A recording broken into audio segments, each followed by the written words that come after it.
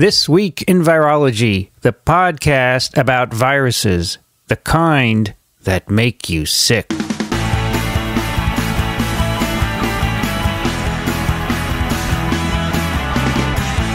This Week in Virology, episode number 302, recorded on September 12th, 2014. Hi, everybody. I'm Vincent Racaniello, and you are listening to TWiV, the podcast all about viruses. Joining me today here in the TWiV studio, Dickson Despommier. Hello, Vincent. I feel like I haven't done this in a while. It's been at least 2 weeks because it's been on hiatus. Last week was a pre-recorded. Then the week before was 300. Yes, it and was. I think the week before that was 299, which was another pre-recorded. Right. Yeah, so it's been since August 17th, almost a month. That's true. That's why it felt a bit odd, you know. Yeah, well, we're back in the swing of things. Dickson, beautiful day today. It's fabulous out there. It is gorgeous. Yep. There's a blue sky with just wispy clouds. Yep. And it's really fall weather, isn't it? It's true. Low humidity. 24 nice degrees Celsius, 47% humidity. And the Hudson River's been very interesting today. It no? has. We had foam lines. We had foam and big ships. Let's bring the others in so they can hear too. Oh, okay. Also joining us from North Central Florida, Rich Condit. Hi, everybody. Hi, Rich. Hello, How you doing? Rich. We're all well. We got 91 degrees Fahrenheit. That's 32.8 C. Right. And typical puffy Florida clouds. It's pretty cool. I mean, it's not cool, but it's nice. 51% humidity. That's not so bad. We got a touch of we're getting out of summer. Everybody's real excited about that. We are. That's right. So, it's too bad. It's too bad. Yep. That we're feeling differently about that here. Also joining us today from Western Massachusetts, Alan Dove. Good to be here. How's the weather out there? Absolutely gorgeous. Just the very, very beginning of autumn, 74 Fahrenheit, 23 C. Nice. Clear blue skies. And autumn around here is great because it starts to get gorgeous. Yeah. The leaves change, and it's really pretty. And finally, last but not least, from Ann Arbor, Michigan, Kathy Spindler. Hi, everybody. Okay. What is Ann Arbor again Hi, in Kathy. Michigan? North Central, Western? No, it's southeastern. Right. I forgot to write it in the show notes, and I couldn't remember. Southeastern. You must have similar weather out there, right? 61, Oh. which is 14 Celsius. Or no, 58, sorry. And 14 Celsius and clouds, but some of them have grayish bottoms. It's supposed to rain tonight. But there's some blue sky, too. Could use Wow, rain. 58 sounds really cold. Crisp. It's crisp. We call that crisp. Crisp. As Ronald Reagan would say, good sleeping weather, right? Yeah, football game weather. 'Cause that's what Ronald Reagan did all the... Oh, I'm Did sorry. a lot of sleeping. My favorite Ronald Reagan quote was when people would talk to him about how fit he was. He would say that his exercise was pumping firewood. Pumping? He spent time out at his on his Chopping ranch, it up, you mean? chopping it up, carrying it, all that kind of Wow. stuff. Pumping firewood. All right, well, I could see that. I don't know. Do you think you sleep better when it's cooler out? Well, maybe the movie Bedtime for Bonzo sort of convinced him that it is good time to go sleep. Let's go to sleep. Bonzo sleeps, I sleep. This is our first episode together after 300. Yes. And Yes. Now that nice. we're totally familiar with each other, We're all back for this 302, we are. and so it's kind of cool. I Yeah. like doing them, live and all that stuff. So we'll have a bunch in a row now that are recorded on Fridays. Yeah, except that I'm not going to be around. Yeah, it's too bad, Rich. Yeah, For a long Well, time. yeah. Like It's like, 6 weeks, 6 right? weeks. Really? Unless you and I get together in Bummer. Bummer. Yeah, What's that? Balmer. Oh, Baltimore. Baltimore. You're going to study Baltimore. section. Right, That's we talked about it. Right? Oh, yeah, I forgot it. I got to see if we can You arrange forgot something. about it. What's the date on that? October 16, 17. Right. Exact. Yeah, it's possible. Dixon, you want to go to Baltimore? No, I'll be in Vienna. Dickson, you want to go to Baltimore and meet Rich and do a I podcast? said, no, I'll be in Vienna, thank you. Jeez, why didn't I just ask you at all, you know? At any rate, if we don't do that, I'm out of here for 6 weeks. Sorry, dude. It's TWiV's fault anyway. Why is that? Because the only reason anybody ever invites me anywhere to do anything is because of TWiV. Hey, me too. Otherwise, I'd be here the whole time. Me too. But I'm not complaining. I'm going to Georgia on Sunday to do Georgia. to do You a going to TWiV. Georgia. All right. Where in Georgia? Athens. Excellent. Is that where you were? Yeah. my old University of stomping grounds. Georgia? Yeah. I'm going to the vet school, the Division of Infectious Diseases. And I have Biao He as one of my guests, and another guy whose name escapes me, but is a veterinary virologist. So I'm going to do a seminar and a podcast, and the students promised to take me out to see music, Nice. Cool. because I understand they have good music there. Yep. And they have a fabulous ecology group. The music won't start probably till about 11:30 at night. No, I can't do that. That's ridiculous. no. In that case, I'm not going. I mean, in Austin, it was already rocking at 9:30, right, Rich? Yeah. But even that was late for me. Yeah, we got out of there at 1 a.m., right? Well, you did. I left. You went home. I went home, yeah. Yeah, Sullivan was pretty impressed. It was, that was a great group. But I was That drinking seltzer, you know. Well, that'll keep you up all night. I had to run to the bathroom. All right, we have some follow-up. First one is from a guy named VRR. That's me. I just had a follow-up with Kathy, who said in number 300, I think she was asked, how are women doing in science? Right? Something like that. And you said, yeah, we're doing okay. We can do better as long as we get buy-in from men.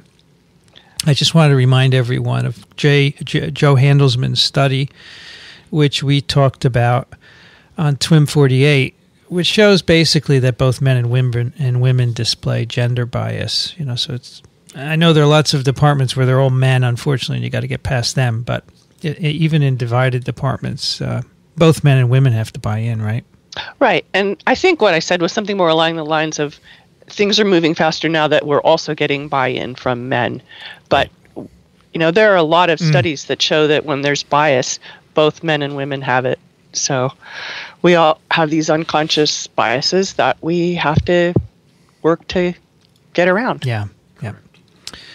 All right. I found an article on ABC News, which relates to TWiV 298, where we talked about M. venus de Milo, also known as curing multiple myeloma with a modified measles virus. And here on ABC News is the woman who's wait, shut this off. Autoplay video. It's ridiculous. I can't turn it off. But you can turn down the sound. Yeah, they don't let you turn it off because it's running an ad. Yeah, Natch. Can't. That's right. And it's just McEnroe's ad. I saw enough of that on the open. I have to just say that the woman who was cured, multiple myeloma, which we talked about in that podcast. It's an article about her, and it gives her name, and it shows her a photo of her with her family, and how she's going to raise money to do more research. So it's pretty cool. I think that's a neat follow-up. Yeah, and apparently they're expanding those trials. Yeah, so she survived, had no more tumor, and we talked about it, and now she's in the news. So she got the TWiV bump, right?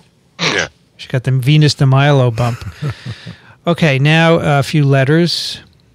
First one's from Marion, who writes 2 virological comments regarding the listener who worried about the possibility of Ebola virus spreading within the U.S. I agree, as Tom Frieden does. The likelihood of human-to-human spread is low because of our great healthcare system. However, since Ebola is zoonotic, I want to speculate why it also seems unlikely that Ebola virus would spread to U.S. non-human animal hosts, perhaps bats, and become a reservoir here. Many viruses are found in American bats, but I believe no Ebola virus. Successful zoonotic viruses do not usually kill their non-human animal hosts, presumably because they have co-evolved with their host. An introduction of Ebola virus into Western Hemisphere non-human animals is more likely to be catastrophic to the animal and not lead to establishment of a new animal reservoir. For the same reason that it is catastrophic in humans, it is not yet adapted. My second comment is related to a comment that Frieden made at his press conference. It is a subtle virological point that may have been lost in the frenzy. Parenthetically, you might want to mention this new paper that's out, which we'll get to in a moment, which delineates mutations in the outbreak strains. We know this outbreak is more devastating because it is in a highly populated region, thus affecting more people. However, high levels of replication will permit more mutations to accumulate. This is discussed in the paper. Although it is not known yet whether this new strain is more pathogenic, it may be that simply by occurring in a more densely populated region, unfortunately, evolution of a more transmissible or more virulent strain may occur. So the first point is good about the bats and adaptation. A second point, so the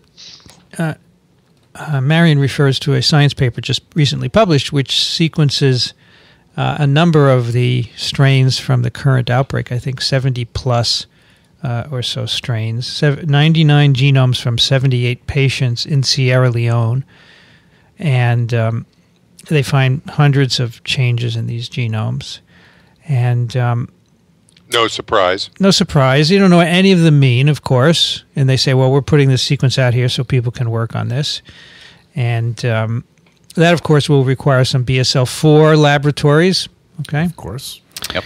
They also Do we have any of those? we have a bunch, and one of them is not yet open, right? Right. And they basically say it looks like it started with one animal to human transmission, and it's all derived from that, which we kind of suspected before. It's a cool paper, and I think there'll be a lot of work based on it. But a lot of people have noted, and we'll talk about it later, this idea it's going through a lot of people, so it's mutating a lot. Well, you know what? It doesn't matter how much it mutates. The point is whether you make a virus that's viable to do anything. And, getting transmissibility by aerosol or more virulence is, who knows if that's going to happen. So, why become more virulent? I can see why you might want to be aerosol transmissible, but if you can transmit other ways, like viruses that do not transmit by aerosol that are very successful, can we think of one? How about HIV-1? You don't need to become aerosol transmissible.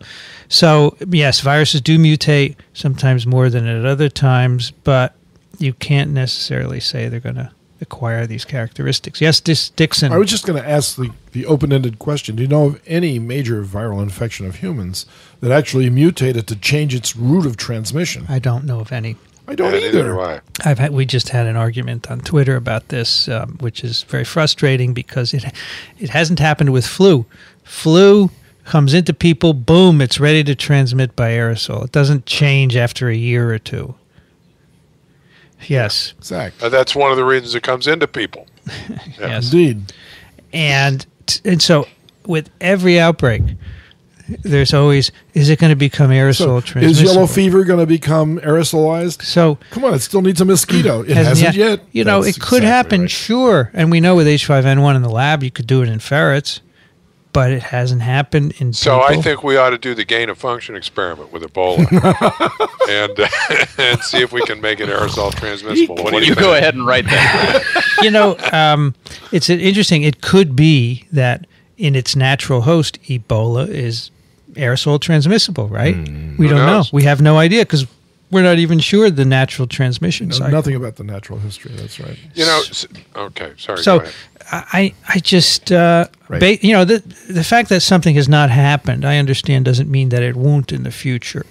But if you want to speculate, and I've heard a lot of people ask, is it going to become aerosol transmissible? If you want to speculate, what we have to go on is what we know, right? Right. And it hasn't happened, so I think the likelihood is low, and it shouldn't really drive our discussion. And it's not just that it hasn't happened with Ebola in this outbreak. It hasn't happened with Ebola ever, and it hasn't happened to change route of transmission for any virus that we can think of ever after it enters humans. I mean, it started out with one game, and that's what it plays. Here. I think going to aerosol transmissibility, just like changing a host, is not easy.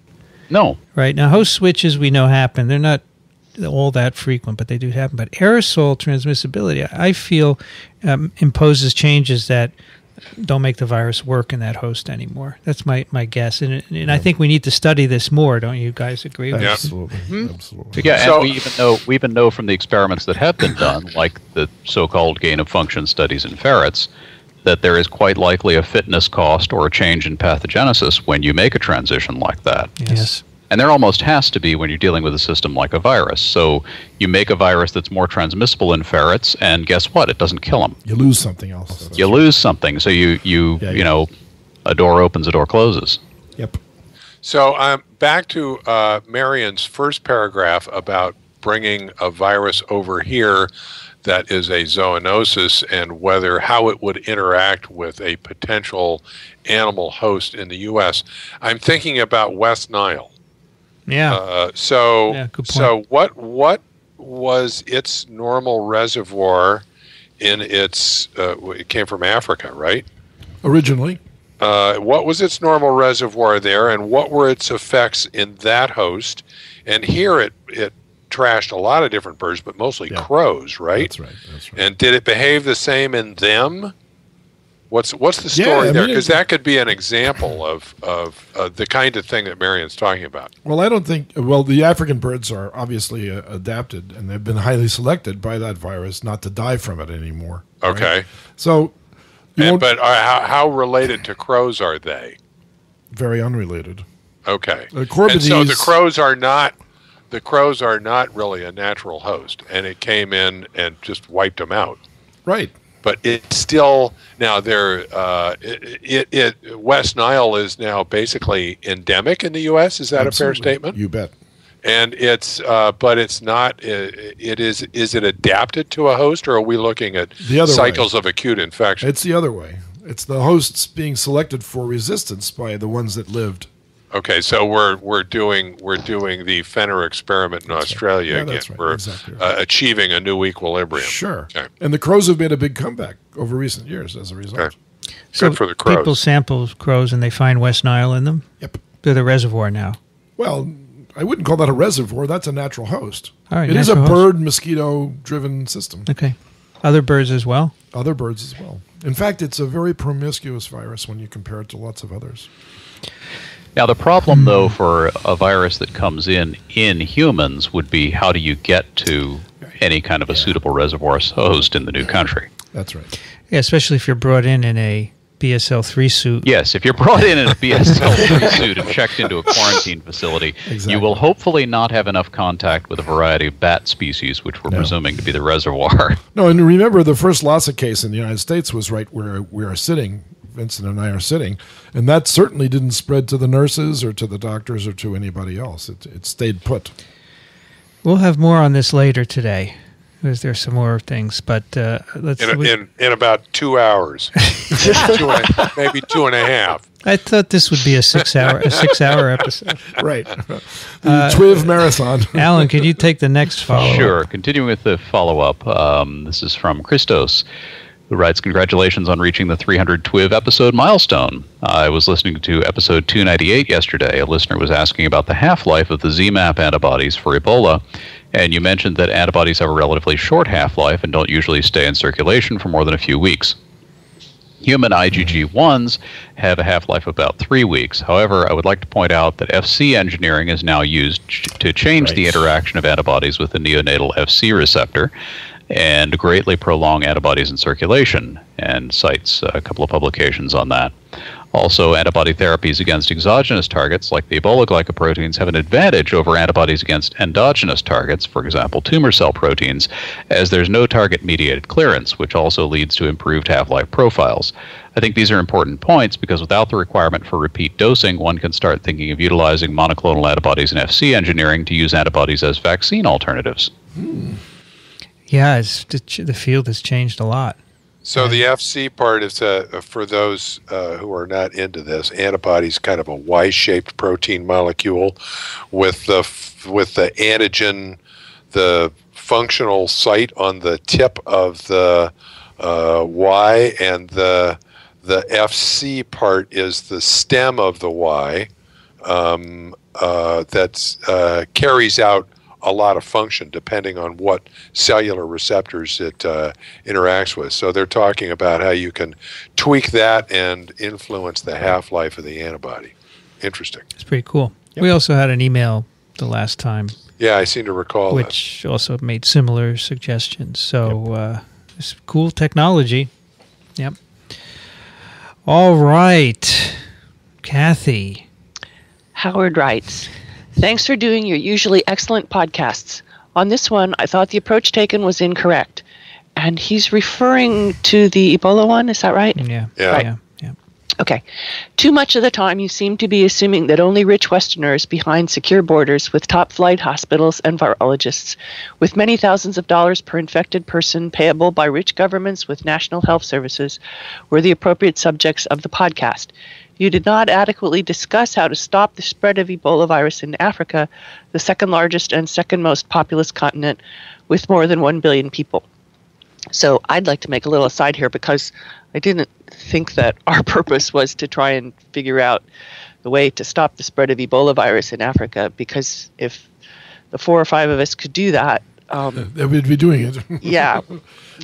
So I thought our purpose was to try and inform something about the virology and so forth of the virus. Okay. I think also, as long as you're stopped, I think we did pay significant attention to how the difference in the infrastructure in Africa and the richer Western countries make a big difference in how the infection plays out and being a major cause in the spread of Ebola now in Africa. And there's a cultural difference by the way we treat people who die versus the way lots of West African nations treat their dead too. So we don't, although I know that when someone is interred and the loved ones get up to kneel down in front during, Christian ceremonies, people often do touch the carcass. So I call it a carcass rather than a person because it's no longer a person, obviously.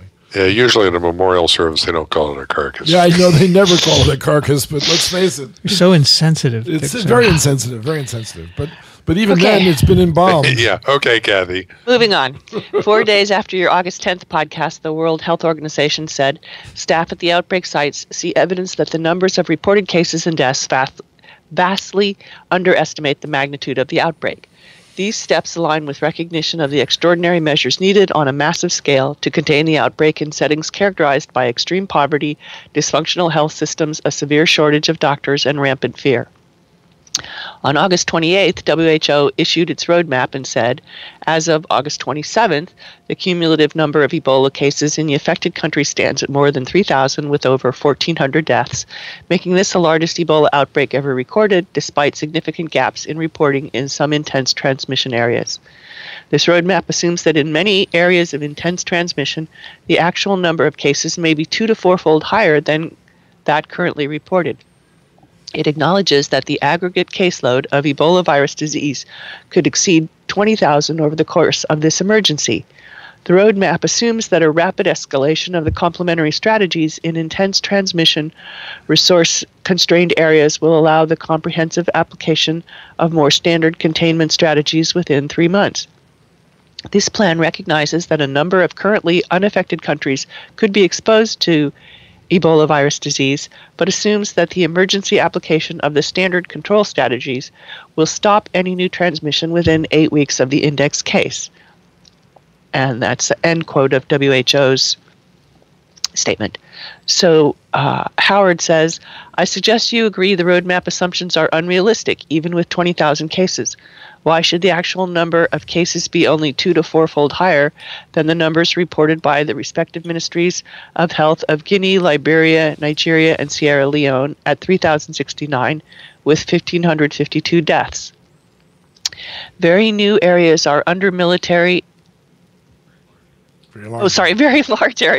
military and poorly enforced quarantine, including the Monrovia West Point slum of perhaps 100,000 in the capital city of 1 million. Do you even know what of the infected areas are quarantined areas and the effects of inadequate food and water? Why should standard containment, i.e. the kind of containment you might expect in the U.S., exist within 3 months? What chances do you give that any new transmission will end within 3 months plus 8 weeks? You discussed how, if this virus was transmissible as airborne aerosol, and I paraphrase, all bets would be off. A paper was published in Science August 29, 2014. 5 of the paper's more than 50 co-authors died from Ebola before publication. We've uncovered more than 300 genetic clues about what sets this outbreak apart from previous outbreaks, said Stephen Geyer, one of the study's co-authors and an infectious disease researcher at Harvard. How do you know that mosquitoes won't puncture some of the horrifying Ebola pustules and begin spreading the disease? How do you know that the totally inadequate number of needles that someone might use repeatedly after inadequate sterilization to try to rehydrate Ebola patients won't spread the infection? How do you know that the WHO allowance of continued international flights will not spread the disease? How do you know that boatloads of Ebola refugees will not spread the disease to many countries? I'm sending you something I suggest you read in penance for ignoring a realistic discussion of present and future very large suffering and death from Ebola.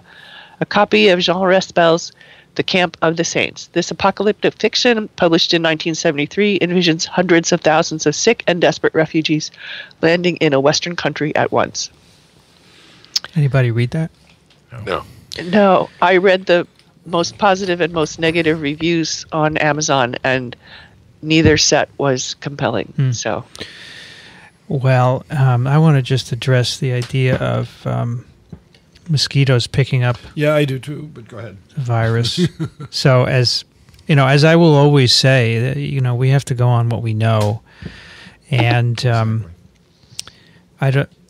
There's no evidence that Ebola is transmitted by mosquitoes, and I don't know any example of a virus that previously was not transmitted by mosquitoes, which suddenly is. I know viruses that can switch mosquito hosts or expand their mosquito host, but not pick up a new one, which is not to say, again, that it can't happen, but I think the likelihood is extremely low.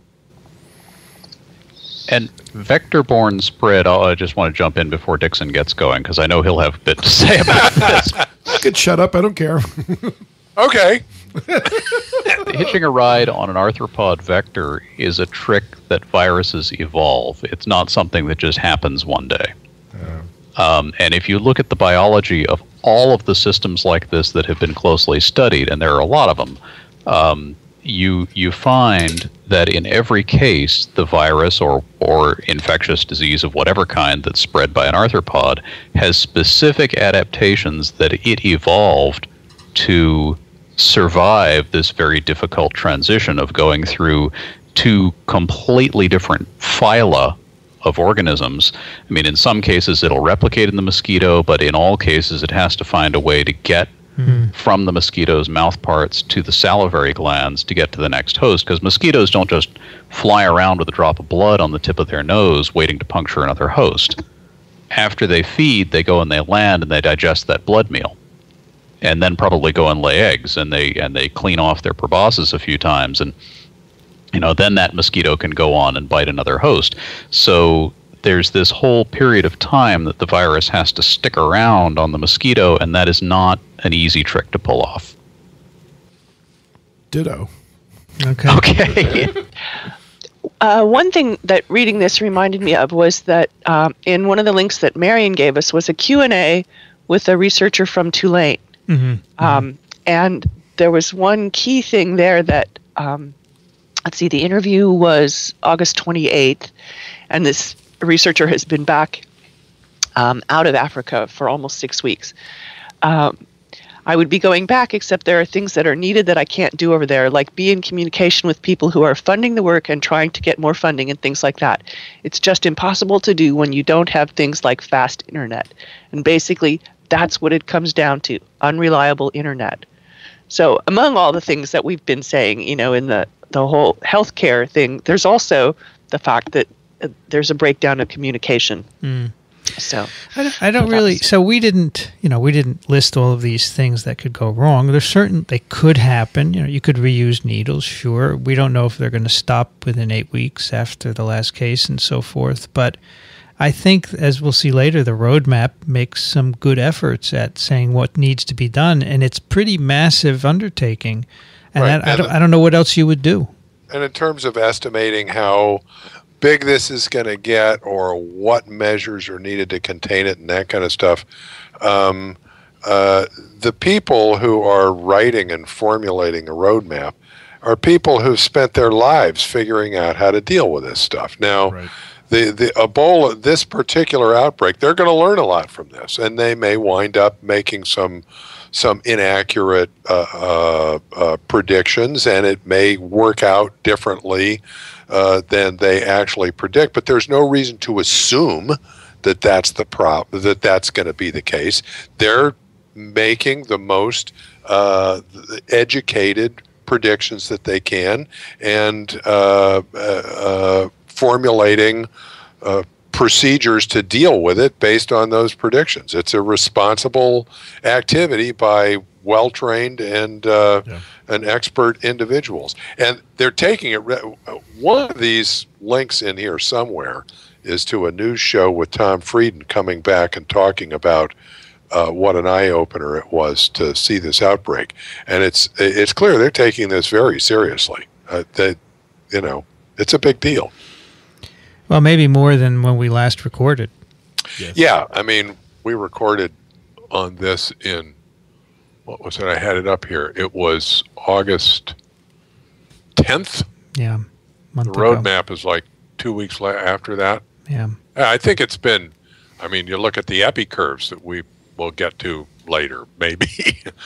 It's really picking up. So I do appreciate the uncertainty that Howard refers to, but I think you have to, the way the WHO works is it puts things on paper and it says, here's our plan, and they do it and they see what happens. And if it doesn't work, they change it. Right. And you can't formulate a plan around, oh my God, the sky is falling. No. Right. So In the old- these notions about wild scenarios where it spins out of control based on no known virology, that's not productive. No, and in the other outbreaks, they were more localized, and they're basing the prognostications on if you could stop it for 8 weeks afterwards, it would be over, based on the older outbreaks that did stop after 3 weeks of intervention. So. Right, but the sad fact is that the situation, the overall situation in the countries that are now experiencing this has gotten so much worse that there's nothing. I mean, it's as Kathy commented, the lack of communication, but it's just there's a lack of everything. And people in these areas have a profound and very well-placed distrust of governments and authority figures. Sure. Because for a long time, some place like Sierra Leone, if somebody said they were from the government, that meant they were about to hack your kids up with a machete. So it's very, very difficult to... This could be stopped very quickly with some very basic equipment and information, but the information has to get to people who will listen to it and believe it. Right. And that's not happening. Right. Is Senegal still relatively free of Ebola? Yeah, I think there's one case in Senegal. One case. Well, right, it's a new case, yeah. So there's got to be cultural differences here that accounts for all this. Well, there are structural governmental differences in. That's right. People think of Africa as one place, and we refer to this as the African Ebola outbreak. But if you compare one country to the next in Africa, they have radically different situations, No and question. and the countries that are the bulk of this epidemic are the ones that have the least of everything, including trust. Indeed. I think, Rich, can you take the next one? Sure. John writes, Dear TWiVers, this is the first of 2 letters on the same theme. I think TWiV is absolutely great and tremendously inspiring, and I tell everyone about it, so please accept the following criticism with love. In episode 297, I was surprised at the narrow approach to analyzing the routes by which Ebola viruses might spread between humans. I cannot fault you, really, because none of you are clinicians, and therefore it is not in your nature to question the dogma through the lens of human variability. I'd be interested to know what you think of the following. Hold on. Clinicians, by the way, don't question dogma very much. No. They don't even question Katma. But I question dogma. Yes. Don't you guys? That's the science. yeah. That's how science works. That's Okay. what science is. Yeah. Okay, sorry. I really ought to make the my pick of the week, this XKCD cartoon about how science is done. I'll put it in here some way. Maybe it could be. Have you seen this cartoon? When I have time, I'll embed it and you guys can see it. First, there was a discussion of the experiment with the resistant strain of Ebola in which pigs transmitted the virus by air to monkeys. The conclusion seemed to be that because the pigs produce larger aerosol droplets than primates, primates cannot transmit the virus by aerosol route. But what about situations where humans produce large or especially virus-laden droplets? For example, people with lung abscess can cough up chunks of lung tissue. More commonly, people with pulmonary tuberculosis cough up blood. And what about a person that has a simple chest cold with thick mucus who is also coughing up 10 times more than normal? Such coexisting conditions will not be uncommon in a population with poor underlying health. If tissue or blood or mucus propelled by a cough or maybe a pig-like grunt were to land on a healthcare worker's cornea or oral mucosa, it would not be far-fetched at all if infection follows. Well, that's contact with body fluids. That's how it spreads. That's not aerosol transmission. Aerosol is if you sneeze and a guy at the back of the room gets infected. Right. This is exactly how Ebola spreads. That's right. And that's why you need the gowns and the goggles. Mechanisms like this may explain cases in which the infection of healthcare workers is otherwise mysterious. I believe, therefore, that you should say humans do not classically transmit aerosol viruses by Ebola viruses by aerosol routes, but there are circumstances in which it would be possible. Yes, it is still exposure to body fluids that is the key factor, but it is nevertheless via the aerosol route. And in the future, always be suspicious of absolute statements like humans cannot do X because there are likely pathological states where they can. Alan. Aerosol transmission has a specific definition, and this would not be it. Right. I mean, you compare flu versus this, and again, in a subway, you can sneeze. One person can sneeze, or in an airplane, right? And the virus will infect everyone. It's not the same. And that's what we were saying. So there's just no evidence of that explosive aerosol spread that's characteristic of measles, influenza, even smallpox, right? Yeah. A lot of these things are epidemiologic. I mean, they have mechanism, but they show up epidemiologically as well. Yeah. And the epidemiology doesn't support any of the mechanisms. Second, there was no discussion of the possibility of super spreaders, despite the jaw-dropping statement that the virus can persist in semen for 61 days. There have been investigations that reveal viral nucleic acids in semen for a period of time. And in fact, I don't know where this is in this stuff, but I've read because of all of this that, in fact, there's no virus that people can detect. Yes, that's in the Scientific American article that we'll get to. Okay. This suggests either that some people can tolerate a more chronic infection, or that there are immunologically privileged sites in the virus where in the body where the virus may remain. The prostate is also known to be such a site.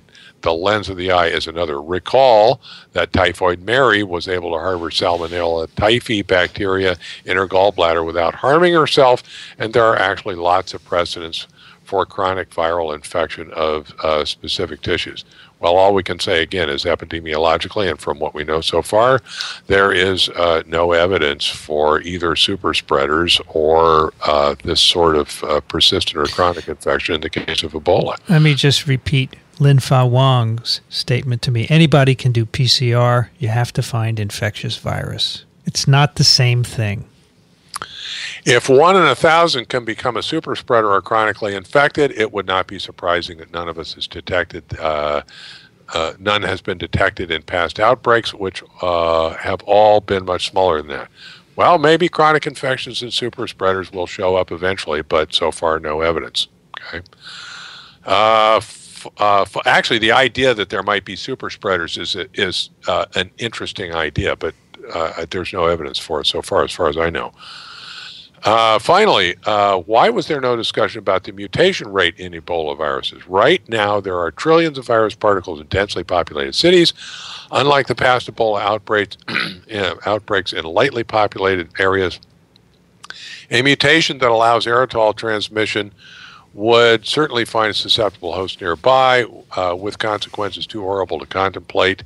It would be interesting for me and perhaps for the rest of your audience to understand that at the molecular level, at the molecular level, why Ebola viruses are not classically transmitted through the air, to hear your estimation of how much attention, how much alteration the virus would require to become air transmissible. Of course, that would be a roadmap to a potent bioweapon, about which I'll say more in the next letter. Okay, so we've already had that discussion already in the podcast, so refer to above. And I also think that this is an interesting, he's advocating doing gain-of-function experiments, which I think is interesting. And I will also add that we know that the Soviet Union tried very, very hard to develop an aerosolized Ebola virus strain. During their bioweapons program, as part of the disclosures that eventually came out of that from people like Ken Alabek. We know that that was an active, ongoing research program with massive public support in the Soviet Union. They failed. Why the viruses do not transmit by aerosol is a really good question. It is a darn good question. And, that's people have been trying to figure out that for H5N1 for good cause, because your interest in Ebola, it's the same thing with H5N1. And they're getting hell for trying to do those experiments. So they're not proceeding very quickly. This sounds like the early days of HIV, where they were worried about transmission in mosquitoes and contact and that sort of thing. And people in public would hug an HIV person just to prove to everybody that you can't catch it this way.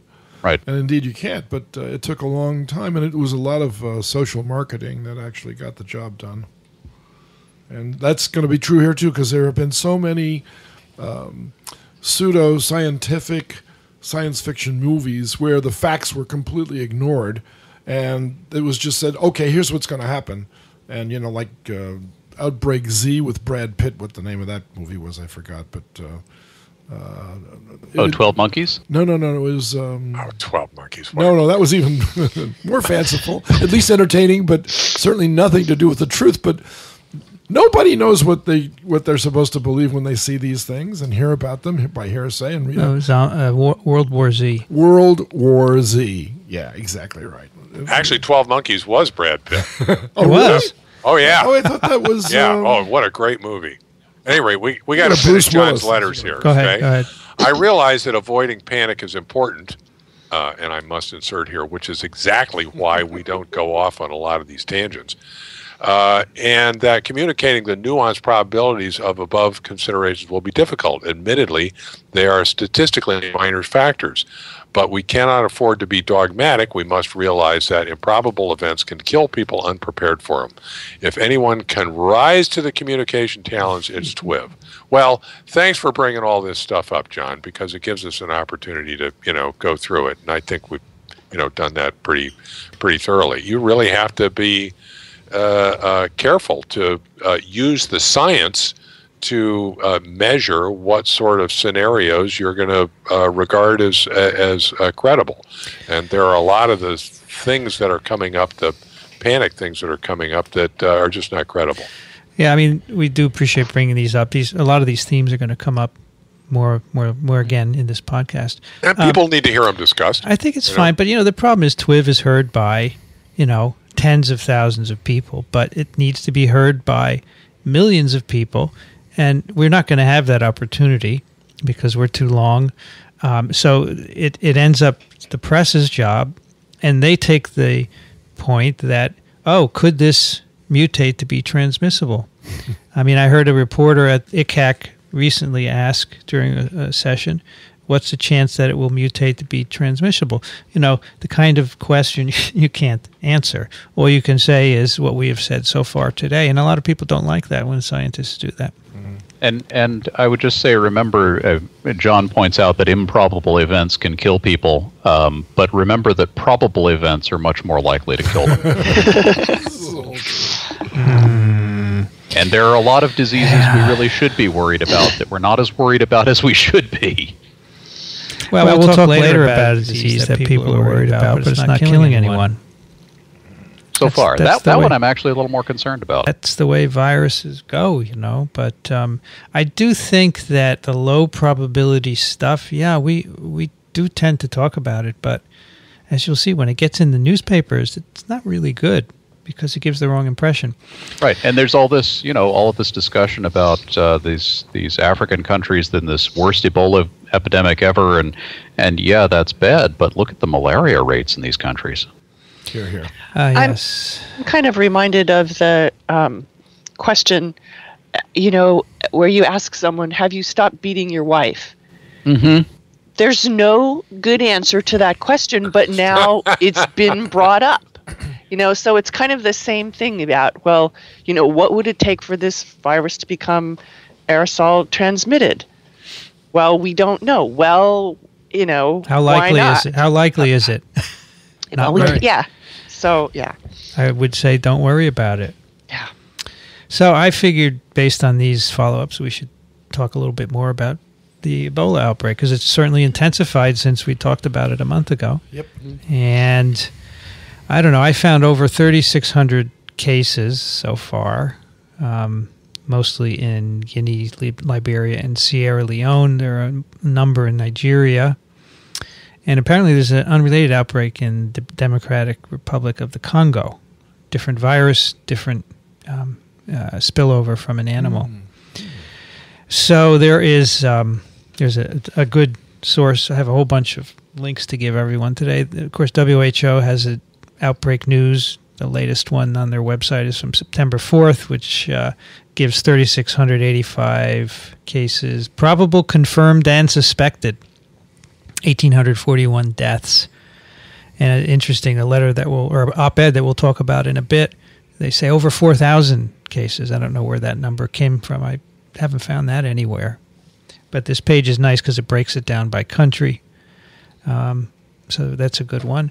And then there is something got pasted into you. Yeah, this is the XKCD cartoon. You have to see it. Oh, I have that one up on my wall. So perfect. Yes. That's great. Yep. It's got I just got to say, it's got a science. It's got somebody pulling a lever, and it gets zapped by lightning and fried, and then it has two other circles. One is the reaction of a normal person to this. Says, "I guess I shouldn't do that," and the scientist says, "I wonder if that happens every time." And he's about to pull the lever again, which is exactly. Yeah. Okay. Sorry. Yeah. CDC has put up what looks like a new page since we last talked on the Ebola 2014 Ebola outbreak in West Africa with news highlights. They have case counts on the right. It's a 3-column format. Does it have a map? They do have a map right here, Dickson. Excellent. See that? Excellent. And if you click it, Dickson, yes. You put your mouse over. Yeah, it. no, I know. You get a bigger version. You guys are just. So you can see the neighboring countries. Like that's Senegal. How that works. Okay, so it's a nice website to check out what's going on here. Are there any on the map? I meant to ask you. Yes. Are there any densely populated areas that don't have it that are surrounded by areas that do have it? I don't think you can tell from that map, but Okay. I've seen some other maps which go a little more granular. Okay. Now, I wanted to also point out everyone, there is a so the WHO also does what are called situation reports. Right. And the one of September 5th has an epidemiological curve where you can see Right. around week, 25, it starts to take off. Getting worse rather than. And this is broken up by by the different countries, according to color here. So that's a nice chart. So it's really, it's increasing exponentially. Yep. The CDC has a nice infographic on their website, just with some pictures and simple facts, the likely host. 1 in 2 people who get Ebola have died. How do you get it? Direct contact, objects, infected animals. Right. They have the symptoms, the time when you're able to spread the disease to others, and they say after 21 days, if an exposed person does not develop symptoms, they will not become sick with Ebola. Although I would hearken back to our previous letter and say there's always going to be an exception, right? But that's the general rule. But it's a nice infographic to put in public places. Yes. Now, the document that I think it was Howard referred to, the roadmap, which WHO issued. It's online now because yesterday I couldn't get it. It's a 27-page document about what they feel needs to be done to stop transmission, and they say within 6 to 9 months, and prevent it from spreading elsewhere. And I highly recommend that everyone have a look at this because it's broken down into very specific sections. They have what the assumptions that this roadmap is based on, and they say we have 40 years experience in working on this disease, Ebola virus disease, and this is what we've learned, and this is what we're going to put into play. So, for example, Objective 1, to achieve full geographic coverage with complementary Ebola response activities in countries with widespread and intense transmission. And then they have a number of priority activities of what they're going to do. And these are intensive activities. They're going to involve a lot of countries and a lot of resources, prohibiting travel, for example, monitoring people at airports, improving the health infrastructure, getting resources in that are needed, training people for fast response and so forth. Point Objective 2, to ensure emergency and immediate application of comprehensive Ebola response interventions in countries with an initial case or with localized transmission. So if a country has some new cases, boom, we're going to go in there and stop them before it spreads even further. Objective 3, strengthen the preparedness of all countries to detect and respond to Ebola exposure, not just the ones sharing borders, but everybody, whoever a case could fly to. What can we do to get them ready for that? And they talk about the issues that are going to be involved in doing this, the human resources, the paying people, telling them what the risks are going to be if you help us work on this. Mobilizing international expertise, getting health workers in and so forth, what the community is going to do, how we're going to build up laboratories, how we're going to get the equipment in, the personal protective equipment and so forth. So this is really an intense document. This is a very detailed point-by-point plan for the best strategies that the world's experts in this disease have identified for combating this epidemic. So I recommend you have a look at it. As someone mentioned earlier, it may not work, but I think you have to have a place to start with. It certainly won't work if it's not implemented. And you need to have buy-in by many different countries that have the money to do this. Yep. So it's everyone's problem, right? It's not just African problem. We have to help. And I think at some point here in my list of references, I have an article. From the Washington Post, Gates Foundation donates $50 million. And so I'm not sure exactly what they're going to do with the money, but it will be part of this plan. He says we want to accelerate development of treatments, vaccines, and diagnostics. That's not easy to do. Well, if that's just money going to research, that's great, but that's not going to be part of the response plan. The WHO roadmap is a response plan. It's what do you need to do right this instant. Alan, referencing back to your allusion to the Russian studies, did they publish anything after that as to whether or not Ebola could spread to other animal species rather than just humans and bats? I don't know exactly what got declassified with that, so I've only read kind of the top line summary of it, but it was clear that they had done substantial research on trying to get it to spread through aerosols, and it didn't work out. Right.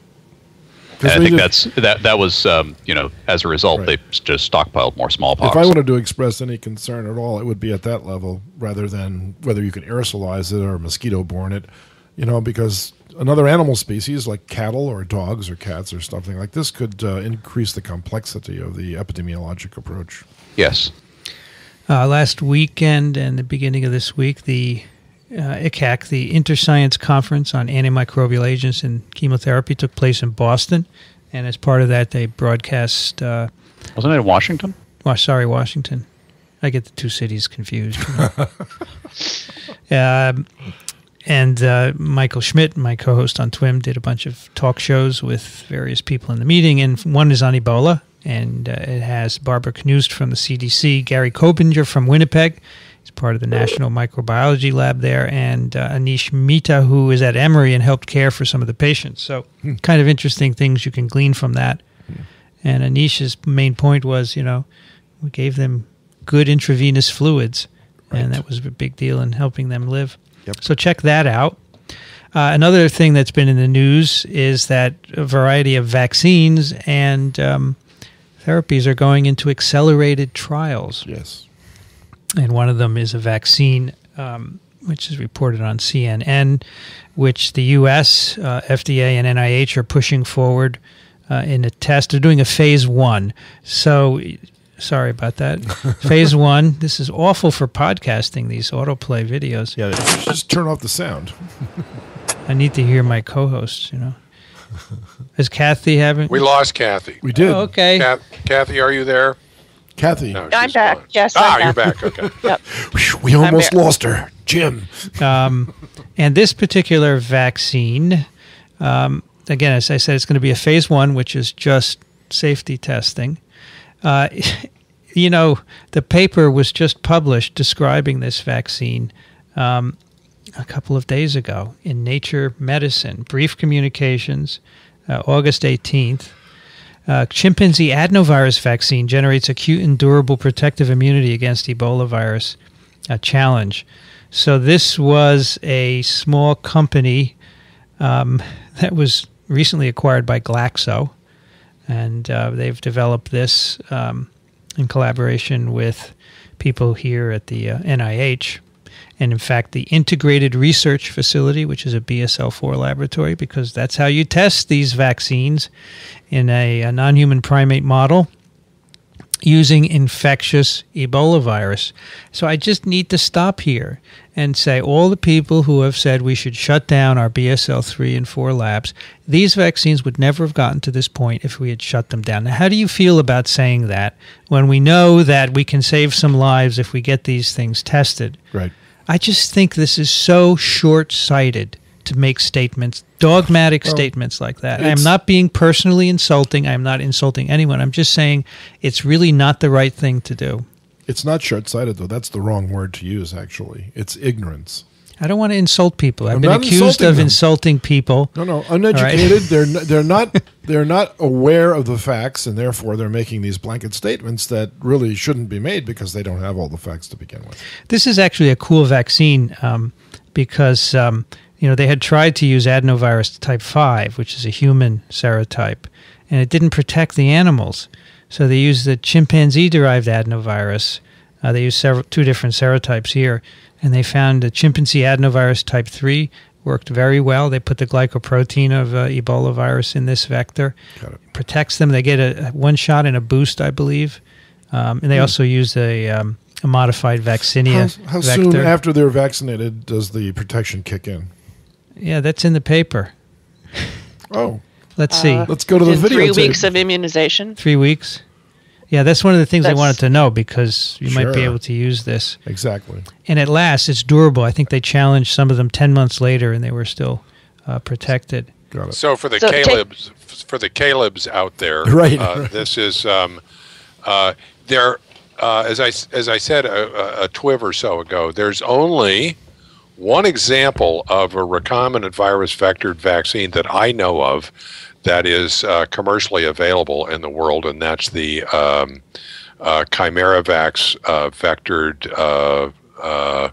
What is it? Venezuelan equine encephalitis or something like one of those viruses. And so this would be, if this would be the second and the only in human use adenovirus vectored thing. So adenovirus is a completely different virus than Ebola. It's a double-stranded DNA virus, and they're cloning the glycoprotein gene from Ebola into a region of adenovirus that is otherwise necessary for its replication. So it's a crippled adenovirus that's you infect cells with it, and during the course of that crippled infection, it expresses this protein. And the boost. Now, the problem, as Vincent already said, is that you can't use an adenovirus that's a human adenovirus that people commonly have, because apparently your pre-existing immunity to that will compromise the activity of the vaccine. So that's why you use the chimp adenovirus. But you can only use that once, right? Because you're going to mount an immune response to that vector. So what you do is boost with another recombinant virus, this time a pox virus, that's using the third generation smallpox vaccine, MVA, with the Ebola virus glycoprotein cloned into that. Once again, a completely different vector. This is fascinating to see this stuff all of a sudden become red hot. Kathy, you were going to say something? Oh, I thought it was because I misread the challenge time. They say specifically CD8 positive T cell responses within 3 weeks. So that might not be the exact same thing as when it's effective against. Well, what are you assuming in this case is the mechanism of protection? Right. Yeah. So in Figure 1, that was a question. They challenge at 3 weeks after 3 weeks after vaccination. So this with is the vectors. You're assuming IgG responses. Well, it's both, Dickson. They have both antibody and cellular responses. But which one protects? Well, they didn't do the experiment to try and deplete That's extremely either one. important, though, because the people who have recovered from this infection are about to donate serum to help save the lives of the people that have it. Well, clearly... so does hyperimmune serum actually work? Yeah, I think we said it at the last TWiV on Ebola that the correlative protection is antibody, neutralizing antibody in the serum. Okay. But, I think it is 3 weeks, Kathy, as far as I can see. Okay. So it is pretty cool. They say at the end, this is the first time that we can demonstrate acute and durable immunity against Ebola using a single inoculation, in which case you get partial protection, or prime boost vaccine regimen, you get uniform protection. And this vaccine will be beneficial for populations at acute risk during natural outbreaks or others. So phase 1, it's going to take a year. So this is probably not going to be ready for this outbreak, but it really needs to be tested, at least a safety test, right? Right. Yep. Just to make sure it doesn't do anything worse than Ebola is doing. Although one can argue that it's not much worse than dying, right? So that's pretty neat. And as Rich said, before this outbreak, these vaccines and therapies were kind of languishing, and now it's clear that this is going to happen at a big scale. Sure. So, and again, can't do it without a BSL-4. All right. There's a great article in Scientific American by Dina Fine-Maron. Ebola doctor reveals how infected Americans were cured. It's a question and answer between the physician, one of the physicians that took care of the 2 Americans who were initially brought back to Emory. And I really liked it because you can, the physician is kind of aware of what's going on and has great answers. Yeah. Including I don't know. Including I don't know, and including you don't know. Right. Okay. So I want to just highlight a couple of things that I thought were cool. The reporter says, what sort of lessons did you get? And then the physician says, we're not being critical of our colleagues in Africa. They have a terrible lack of infrastructure, and the sort of testing that everyone in our society takes for granted, like doing a complete blood count, just doesn't get done. The 2 patients who were brought back from Liberia, didn't have that done. It's just a basic blood count, okay? And also fluids. We found in general that among our Ebola patients, because the amount of fluid they lost through diarrhea and vomiting, they had a lot of electrolyte abnormalities. Replacing that with standard fluids used in hospital settings without monitoring will not do a very good job of replacing things like sodium and potassium. So you have to be aware of that. There was another thing that I liked here that I really liked. What was it? They said it had to do with the shedding, I think. They said basically we hear that that people can shed virus for a long time. Are these people going to be, in the semen, for example? Did you tell these people certain things? And the physician basically says, that's PCR. We don't know if there's virus there. There's no indication that. And I think that's great. That is good. It's absolutely great because you can imagine that a physician would say PCR positive. That's it. There's virus there. But I really like that. And there were a few other things that. They asked, how do these ZMAP and the infusions of antibodies, how they work, and the physician says, I don't know. there's only 2 people. There are no controls. We can't conclude anything. He follows up that thing about shedding. That's where I got that thing about PCR versus infectivity. And then he follows that up with epidemiology. He says, looking at Ebola survivors that were discharged and successfully resolved the infection following up several months later and evaluating family members, there has never been any evidence that family members became infected. Blah, blah, blah. Right. One of the strategies that occurs to me as we've been talking here is that it's got a 50% case mortality rate. And a lot of people, so 50% of the people who are diagnosed with symptoms go on to die from this infection. That's what it says. Depends, Dickson. Okay, but it varies. But go ahead with your point. Yeah, well, the point of what I'm trying to raise is that why can't we recruit healthcare workers from the survivors, since there's so many of them? If there's permanent immunity, the people that are closest to the patients in these countries could be the people who have already survived the outbreak. I think that's actually, I wish I had a link for this, but I just saw some news photo recently in the background reading for this, which I have unfortunately not bookmarked, where they were they were kind of deputizing a group of survivors of this epidemic in, I think, Sierra Leone, and trying to get them and getting them trained in how to deal with this virus so that they could send them out into the community. Right. One last thing I wanted to point out.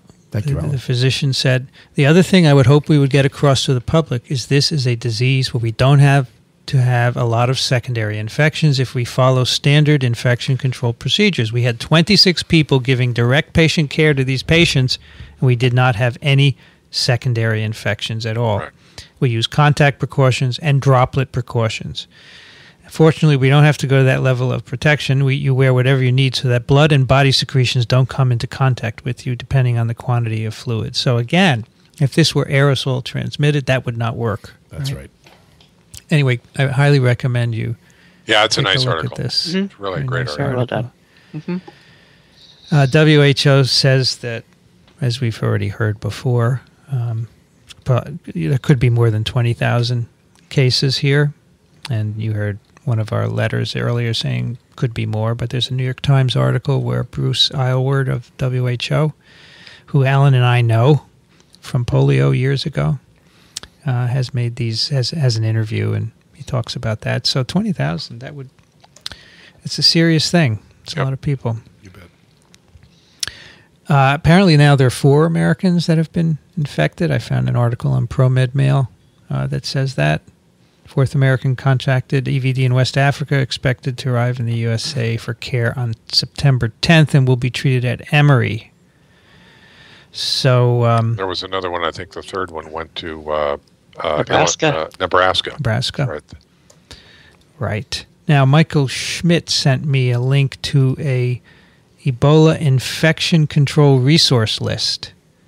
So if any of our listeners are needing any of this information, or if you're just curious, there's a very nice list of stuff involved in how to control infection. It's from the Society for Healthcare Epidemiology of America.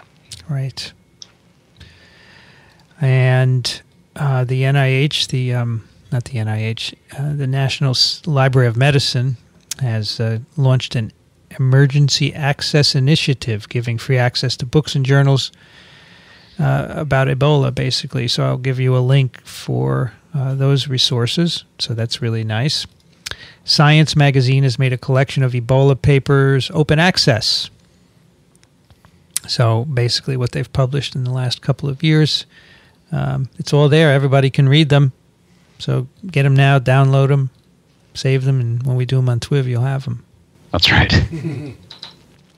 And the last, 2 more things. One is what I thought was a silly article in Newsweek. Smuggled bushmeat is Ebola's backdoor to America. Cover story on Newsweek. Picture of a chimpanzee looking pensive. With the title "Backdoor for Ebola." It's ridiculous. The implication being that this is a backdoor, right? So I sent this article to Ian Lipkin. And because he had actually done recently a survey of bushmeat that comes into New York. A lot comes into the city here, monkey parts and bones and skins. And most of this is dried out and smoked and so forth. It's not really raw meat. And they confiscated it, and he looked by PCR and found a variety of sequences, no Ebola virus sequences. So there's no evidence that there's any infectious virus here. But they're saying that, this could introduce the virus. Just like AIDS. I was thinking of when Alan was talking about the Soviet efforts to weaponize the virus, how unstable it is. And they decided it was too unstable to do this. So I doubt it would survive any of these procedures that they use to produce bushmeat. And whether there would be enough virus there or to do anything, if there's any infectious virus at all. So Ian Lipkin's group didn't look for infectious virus. They only looked by PCR. So I just think there's very little evidence that any of this is problematic, yet it's a full-blown story in Newsweek, which is going to get people thinking. I think it's okay to say, could this be an issue, get some facts, and decide not. But they're not doing that. They're just saying, hey, look at this. Could be. Right. I certainly wouldn't be worried about Ebola on bushmeat, but it is overall a public health concern. Yeah, that's why we don't want it brought in. I mean, it's unregulated meat. It's This stuff is not inspected by the USDA or anybody else. It's could be infected with all kinds of stuff, but not Ebola. But not Ebola. And finally, September 11th. Boy, what a day to publish this. An op-ed by Michael Osterholm, who we've talked about previously here on TWiV. What we're afraid to say about Ebola. And he is basically talking about what might happen here. And what I want to focus on, he writes, the second possibility is one that virologists are loath to discuss openly, but are definitely considering in private, that an Ebola virus could mutate to become transmissible through the air. If certain mutations occurred, it would mean that just breathing would put one at risk of contracting Ebola. I wonder if he knows those mutations. If certain mutations? Yeah. How do you know? You have to do the gain-of-function experiments. Right. Which he opposes. Then he says infections could spread quickly to every part of the globe, as the H1 influenza virus did in 2009. So this is the connection of unrelated facts that really bothers me. This virus could acquire aerosol transmissibility, and it could be like flu, which travels around the globe. There's no connection between those two. One of the things that really troubles me about this is the implication that there's some sort of conspiracy among scientists not to talk about something that's really dangerous because they don't want it to blow up, and that is just crazy. I mean, we talked about it. Crazy. Of course, I know Michael doesn't listen to TWiV, but we talked about it, didn't we? Yeah. Yeah. We've just spent almost an hour and a half talking about it. A month ago we talked about it. Does this imply that Osterholm is not a scientist because he's not afraid to talk about it? He's a public health official. Exactly. Now he writes here, why are public officials afraid to discuss this? They don't want to be accused of screaming fire in a crowded theater, as I'm sure some will accuse me of doing.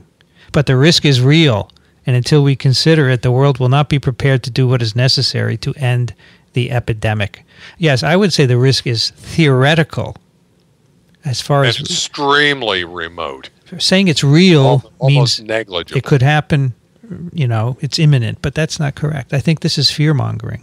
It is. And that's pretty much become his shtick, which is unfortunate because he's a smart guy. I've talked to him. I got an email from a science writer in India who I correspond with, and he asked me, is this aerosol transmission thing right? And I said, no. And he said, I thought so. I always take what Michael says with a grain of salt. Yeah. So I find this disturbing because, then he cites the transmission experiments done between pigs and non-human primates, which we discussed last time. And we also cited the follow-up paper, which I think has some of the same authors on it, right? That's which correct. Basically shows that doesn't happen when you try and go from primate to primate. That's correct. Which so it totally undercuts the entire thesis of this, even apart from the issue that pigs are not people. So they're closer to people than ferrets. So he provides this, a little bit of scientific data here as a way of saying, this could happen, and I think again this is misleading. So this is very disturbing to me, and take a look at it. But it's very bothersome because I think it's fine to talk about what we need to do, but to couch it in terms of this could go airborne and we need to do this is absolutely not correct. And also, as Rich pointed out, to couch it in terms of these are secrets that scientists are keeping from you is just way, way off base. Yeah, we're all talking about it, but the point is that, well, yeah, do not link. We don't want to give the Times any Google foo. We certainly talk about it, but the thing is, you end up saying, well, it's probably a really low probability event because we haven't seen it before. And as we said earlier, people are not happy with that. So, what is this image that's in this article? Can you make any sense out of that? Some artist was told to probably draw somebody starting Ebola? Draw an infection or something. Well, those look like bacteria to me. Yeah, spreading in nerves. Either that or somebody had a really unfortunate run-in with a it looks more like bush. Legumes. I see these as root nodules with... That could be. Sorry. Could be. All right. Okay, so, I think that's it for Ebola for now. Right. I wanted to say that I did look up one thing about aerosol transmission, and it says NIOSH defines aerosols as a suspension of tiny particles or droplets in the air. Aerosol transmission has been defined as person-to-person transmission of pathogens through the air by means of inhalation of infectious particles. Right. Particles up to 100 microns in size are considered inhalable. And then they talk about if they're smaller, like 10 microns, they can penetrate deeper. Great. Do you have a link you can put in for that? Yeah, I do. Good.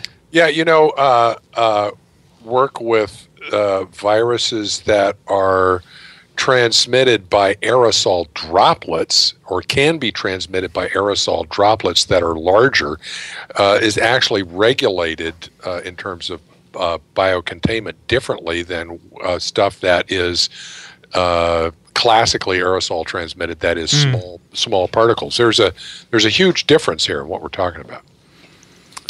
All right, we have another little epidemic I want to talk about, and I first learned of this last Saturday.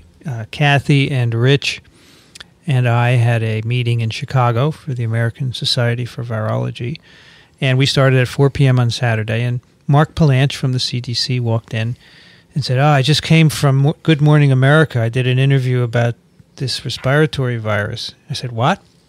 He said, yeah, Entero 68 has been infecting Kansas City and Chicago. So then I looked into it, and in fact, I got an email from Marcy on Facebook, and she wrote, Enterovirus D68 has been all over the news in the past few days. I thought entero meant intestines, but this causes primarily respiratory symptoms. Am I confusing two similar words? What do you know about this virus? It seems to cause severe respiratory symptoms in those with other respiratory issues. Is it a relatively new virus, or is the current outbreak just worse than usual? Thanks, Marcy from Pittsburgh, where it is currently 74 degrees Fahrenheit and sunny, dew point 56 degrees. Enterovirus 68. It is a picornavirus. Remember the same family as polio virus. Single-stranded positive sense RNA naked capsid. I got to get that in. Right. Naked capsids, that's like right. Like the rhinoviruses, which are respiratory. Rhinoviruses, There's going to be a quiz. There's going to be a quiz. Enterovirus 68 was first isolated in the 1960s from a couple of kids in California with respiratory symptoms. And it turned out to be a new virus, and based on its physical and chemical properties, back then there was no nucleotide sequencing. Based on its physical and chemical properties, they said this is a picornavirus, and we're going to put it in the enterovirus group. And since then, it hasn't done a lot in the U.S. According to the CDC, between 2003 and 2013, there were 79 reported cases. But what's happened in Kansas City and in Chicago, there were outbreaks of respiratory illness, mainly among young kids. They couldn't figure out what virus it was, so they sent samples to CDC, and it came up positive for enterovirus type 68. And the outbreak is probably bigger than we know. There's now quite a bit of serious respiratory disease in other cities, and CDC is working on seeing what that is. Now, you can't just use PCR to diagnose this because it won't use what you do to see if there's an enterovirus involved in these infections. You use primers that amplify many different enteroviruses. They're called pan-enteroviral primers. If you get a positive, then you have to sequence the DNA that you get. And that's what CDC does to figure out it's enterovirus 68. Actually, you have to do RT-PCR with the... Yes, reverse transcriptase PCR. So 1962 isolated in California. It's primarily a respiratory pathogen. There's one report in the literature that I found where they found it in a child that had died of paralytic disease. They found it in the child's stool, but it seems to be transmitted by the respiratory route. You can find the virus, in nasal secretions, saliva, and so forth. So it's probably aerosol transmitted, and it causes a respiratory disease. And these kids, many of them have been hospitalized because they have trouble breathing. They start to wheeze or they can't breathe, so they have to go in the hospital to get assistance with breathing. And as far as I can tell so far, there have been no fatalities. You treat them for about a week so they can breathe, and then they recover and they go home. Yeah, a lot of them have had to go to the ICU. Yeah. So it can be pretty serious. And not all the ones who end up in the hospital and in the ICU have previous history of respiratory problems. Right. So it is, in some cases, the majority do, but it's like 70% are kids with history of asthma or wheezing. But some are just, healthy kids who got this thing and landed them in the hospital. So the question is, why are we having an outbreak? Well, Mark Palanch says we may have just gotten to the point where we're recognizing more frequently something that has always happened in the past. Laboratories are sending us specimens, and maybe in the past they wouldn't have done that, and we wouldn't have figured out what it was. Why it would suddenly be causing an outbreak is anybody's guess. This can happen at the end of the summer. You get these outbreaks of enterovirus infections. They're very common. So, the sequence will be obtained. It's already out there, but I doubt that will tell us anything about what's going on here, because the sequences will be different from all the Entero 68s that are already out there. But it will be interesting in the future to continue to track this and see if this is an unusual thing or if it really is just a measuring issue. Right. So that, of course, will depend on the hospital sending specimens to the CDC. And the name enterovirus, Vincent? Okay, so that's the other thing with this. So Marcy said, why is it an enterovirus? Well, good question. Yeah, well, basically, it's not a good name. So way back when, the first enterovirus discovered was poliovirus, and this was before it was called an enterovirus. And polio infects in the intestine and replicates in its shed in the stool, spreads from person to person by fecal oral contamination. And over the years, people would isolate new viruses that looked a lot like polio. They had biological and physical properties resembling polio, so they'd be classified as an enterovirus. Eventually, the name enterovirus was given to this subgroup of the picornavirus, the idea being that they initiate infection in the enteric tract. Well, at some point, some viruses were added because of these properties, as again, before sequencing, and it was clear that they infected the respiratory tract. Some of them, the Coxsackie viruses, can infect both the respiratory and the enteric tracts. And then sequencing came on the scene, and we began classifying viruses according to sequence. And a number of years ago, based on sequences, it was decided that rhinoviruses should be enteroviruses. They should be classified because they're pretty similar. They used to have their own genus called the rhinoviruses. But now enteroviruses include poliovirus, Coxsackie, Echo, other enteroviruses like 68, and rhinoviruses. So that's why we have our rhino up our entero. Yeah. Oof. Oof. Oof. When the ICTV did this reclassification, I said, this is not a good idea to call rhinoviruses enteroviruses. And I remember Ann Palmenberg saying, just get used to it, Vinny. But you can see people get confused. I think we needed... In fact, you shouldn't name viruses anymore based on what they infect, right? Now, the adenoviruses, right, were named because they were first isolated from adenoids, right? but they clearly infect other places. Yeah, but neurotropic, I wouldn't take that name away I'm not from taking those viruses. neurotropic. Yeah, well, that's an area of the body that viruses infect. That's just what you said. No, neurotropic is a property. It's not a classification. Okay, name. so we should name them after the properties then, just like that. Well, what would you call all these viruses that are lumped together as an enterovirus now? Exactly. That would be my question, not an answer. I haven't come up. Maybe an acronym for the names. Yeah, and we have the opposite problem with hepatitis viruses. You've got a whole bunch of viruses that are totally unrelated to each other that happen to cause the same endpoint clinically or similar endpoints clinically, and they all got called hepatitis. But hepatitis A and hepatitis B and hepatitis A, it's they're different.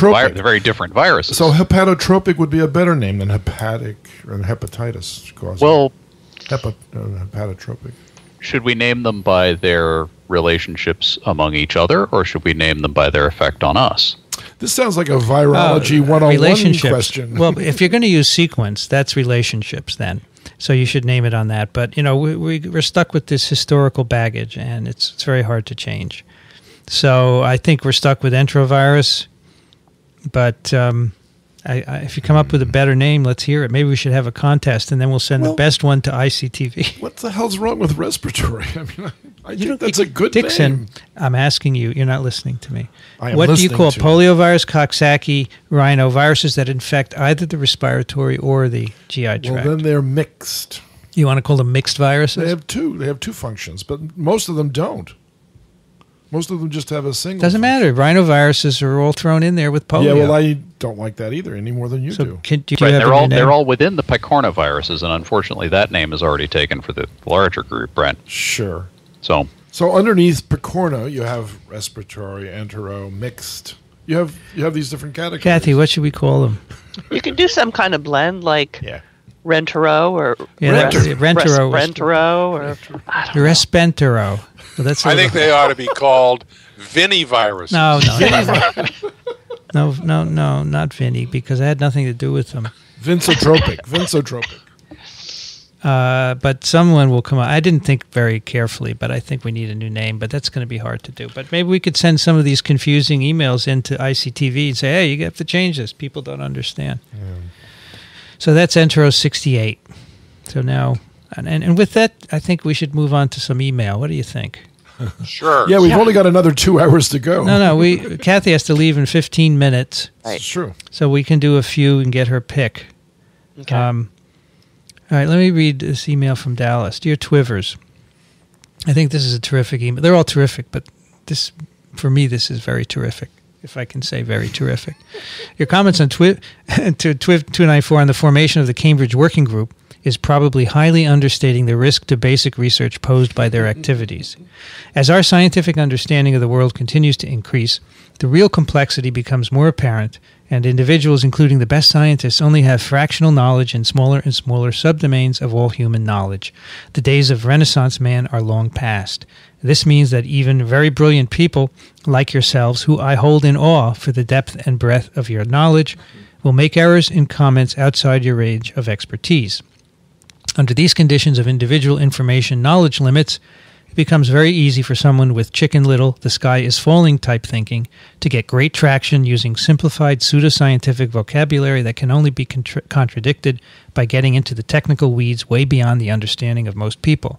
I am afraid that the Cambridge Working Group is just the innocent-sounding start of what we have seen evolve to ultimately kill research and innovation in other areas. At the present time, they are somewhat reasonable scientists, but once funded and staffed organizations, rules, policies, agencies with bureaucrats and lawyers obtain power over approvals, permits, and grants, there will be an evolution towards zero risk by saying no to everything that has any risk of finding out anything new, especially something unexpected. A bureaucrat who approves an experiment that turns out bad, even with trivial impact, will be faulted. But if he just asks more questions and delays for a decade or two, he has a career and retirement.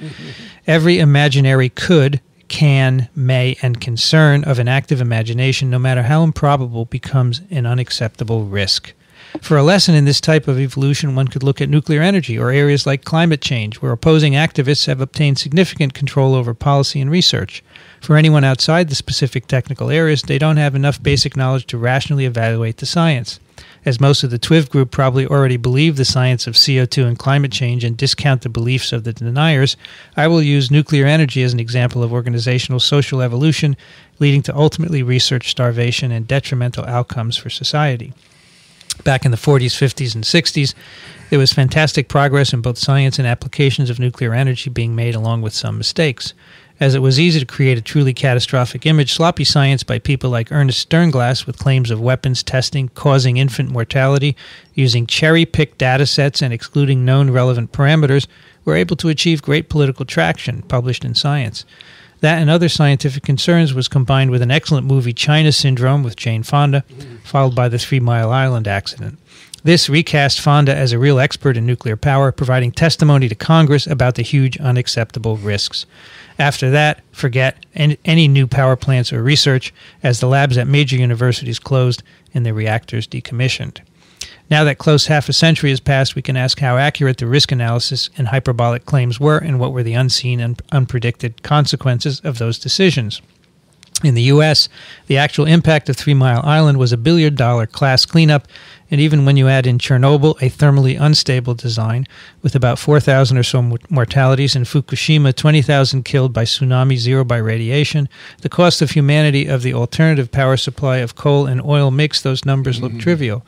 The blocking of nuclear power increased oil and coal use with very dispersed but far more deadly impacts to much larger numbers of people, 24,000 per year in the U.S., WHO. Virology experiments such as gain of function or any modification of viral genes put all virology in the political target zone. You can hypothesize all sorts of sky is falling scenarios. You have almost all the conditions for a Cambridge working group to evolve into a movement to stop the crazy scientists with their BSL-4 labs who will destroy humanity. The researcher will counter with regulations, policies, and procedures, but the activists will want independent regulators and a place at the table and lifetime income that comes with that to review all proposed research. Once the opposition to this dangerous research congeals into a movement with cash and a staff, some research article showing a lab-modified gene in some virus causing a health problem, and the research will be effectively shut down. Even when the article is proven false and retracted, the impact will stay and research will be destroyed. Note that after a half a century of medical progress and natural exposure variations of factors 10 to 100, our knowledge about the impacts of low levels of radiation hasn't significantly improved. Money is being spent, but progress is stalled. If you think, as I do, we don't have enough low-direction research for pure exploration, wait until you have non-expert risk managers sitting on grant review committees. These regulatory systems, formerly driven by the precautionary principle, evolve into doing nothing with anything that has any possible or even imaginary risk. The applicant would then have to prove the concern isn't real, but that is proving a negative that can't be done without the experiment being completed. Good luck in preventing an anti-biotechnology virology activism from effectively killing creative research, along with the use of BSL-4 facilities anywhere near anything or anybody. Great letter. Yes. And there's a PS that I won't add where he gives a specific example about what happened in his area, which is aquaculture. All right, Rich Condit. I'm reading a letter. Okay. I hope so. Richard writes, "Dear TWiVers, hello from Sedona, Arizona. It's peaked out at 102 today, 102 Fahrenheit today, with very clear skies and a little wind. But as we Arizonans say, it's okay because the humidity is low, 11%. I'm sorry, 102 is 102. However, it should be pointed out that we have had an increasingly hot summers over the many years my wife and I have had the great privilege of living in this beautiful place. Yeah, Sedona is awesome. At least from the perspective of this little corner of the world, there is no doubt about climate change. For a few months, I fell behind on TWiV, but now I'm catching up. I have comments on 2 podcasts from a few months ago. First, I would like to nominate TWiV 275, Virocentricity with Eugene Koonin, for introduction into the TWiV Hall of Fame. Do we have a TWiV Hall of Fame? Now we do. Not yet. Okay, great. Induction in the TWiV Hall of Fame. I believe it is certainly amongst the most elegant, provocative, humane, and visionary TWiVs. Wow. I have listened to it twice and am now reading Koonin's recent papers. They are stunning in their brilliance. Koonin's ideas are of great importance to all biological science and perhaps even more broadly. Vincent's and Rich's interview of Koonin was superbly done. Thank you. Thank you. I have 2 questions. You brought out the differences between the views of Koonin and of Claverie and Abergel, but you didn't express your own views. Big to small or small to big? What do you think? Also, did viruses precede cells in the evolution of life? What do you think? Okay, so I'm going to pause there. What he's talking about is this, these two different hypotheses that have been formulated to describe the origin or evolution of the large cytoplasmic DNA viruses, in particular the giant viruses. And a lot of this revolves around the fact that some of these giant viruses contain cellular or homologs of cellular genes involved in particular protein synthesis, translation genes. And it has been hypothesized by Claverie and Abergel that this means that these viruses actually were derived from cells and have carried these genes along with them and have become viruses, among other things, by spitting out the cellular genes that they started with and are reduced in size. And this involves that the ancestor for these viruses, therefore, can't, because of the phylogenetics that they have done, can't be identified. So the idea is that there was a fourth domain of life now extinct from which these viruses came. And I think we discussed that paper some time ago on TWiV. The opposing theory from Koonin is that, in fact, these viruses started out from a common smaller ancestor and got bigger and acquired cellular genes at one point or another for these various processes. And if you want my opinion, I'm with Eugene. And he's recently published a paper in Virology called Origin of Giant Viruses from Smaller DNA Viruses Not from a Fourth Domain of Cellular Life, where he goes into this in detail and does a rigorous phylogenetic analysis, and this is his bag, after all, showing that they are derived from a common ancestor, and that the cellular genes are homologous to existing phylogenetically to cellular genes from existing species, species not a fourth domain of life. And he does it very, very nicely. And that article is open access. Second, TWiV 277, my podcast. Oh, he also wanted to know, do viruses precede cells in the evolution of life? I, once again, like Koonin's paper, where I don't know if it precedes cells, and in fact, Eugene was evasive on that, as I recall. He says, I don't know. But he does say, I think he does say that, it's apparent that they go back to the very earliest of times, almost as if there's a coevolution from the beginning. But, well, actually, I think he would say that probably all the replication mechanisms existed in the primordial soup. Right. And then DNA, for various reasons, became the cellularized genome. So by that description, viruses, or at least the replicating nucleic acids by all those different mechanisms, would precede cellular life. Yeah. And, whatever Gene says is fine with me, because the guy has really thought it out, and he's really eloquent on the topic. And I love the papers that describe that. Second, TWiV 277, my podcast, Vinny, was tremendously enjoyable, and it is very good that Vincent agreed to the interview. You are to be congratulated for the discussion of condoms and their quality testing. Condoms represent one of the most important technologies for public health today. They allow millions of couples to help determine the number and spacing of children. They help millions more protect themselves from infectious viral diseases such as HPV, HBV, HIV, and other sexually transmitted diseases. The assurance of their quality is an essential step in their production, as with any human health technology.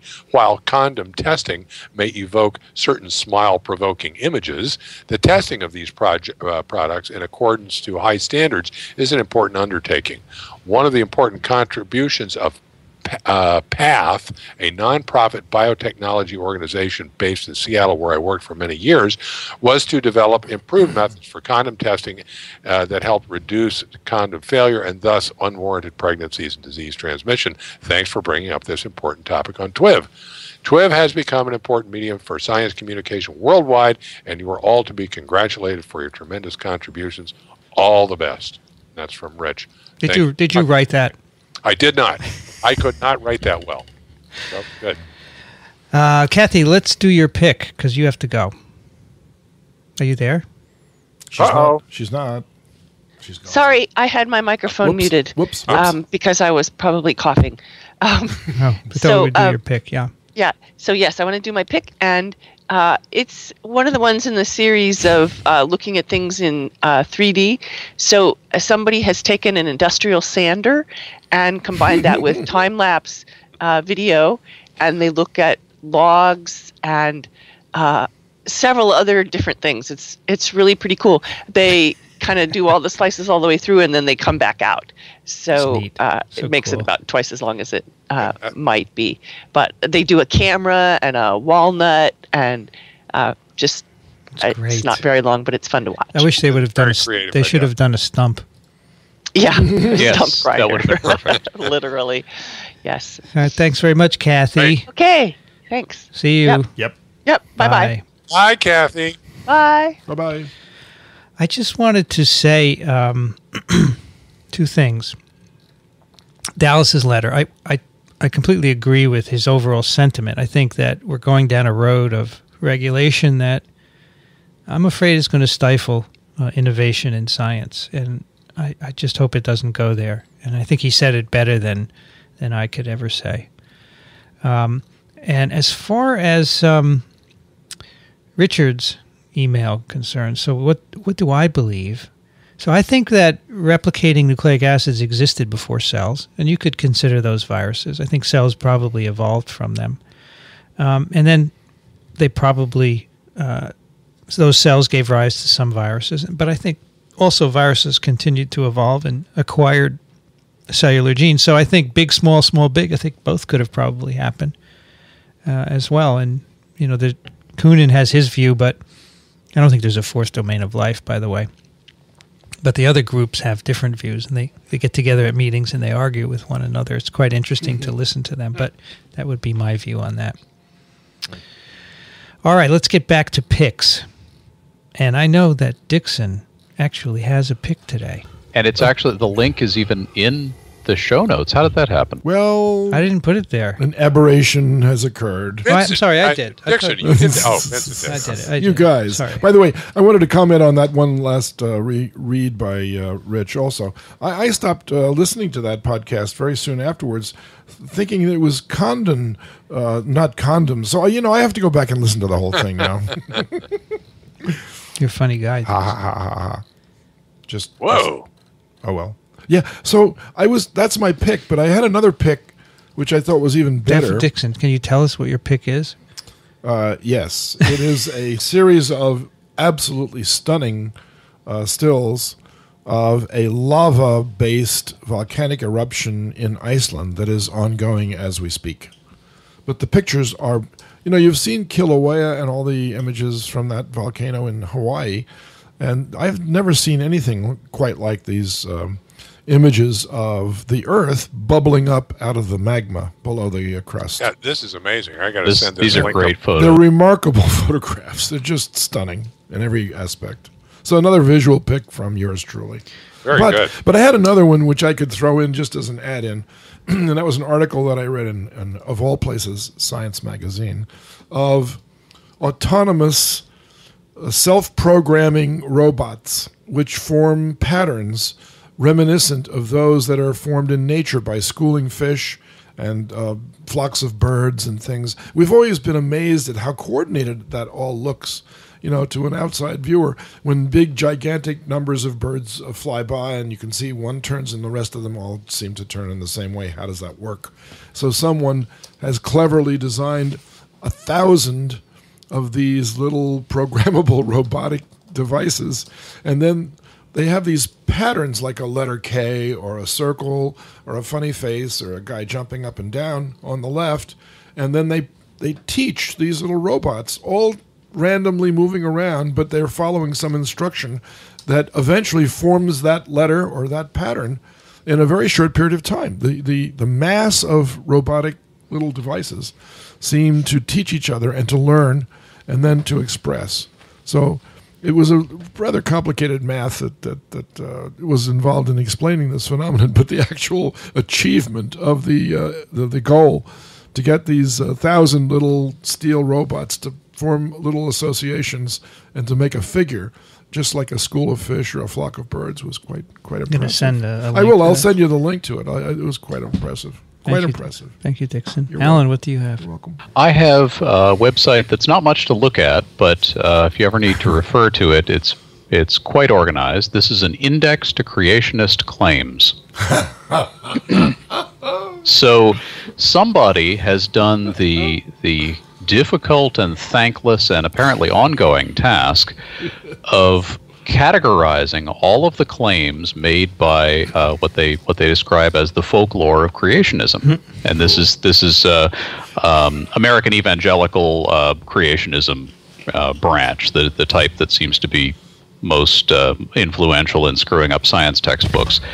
That's great.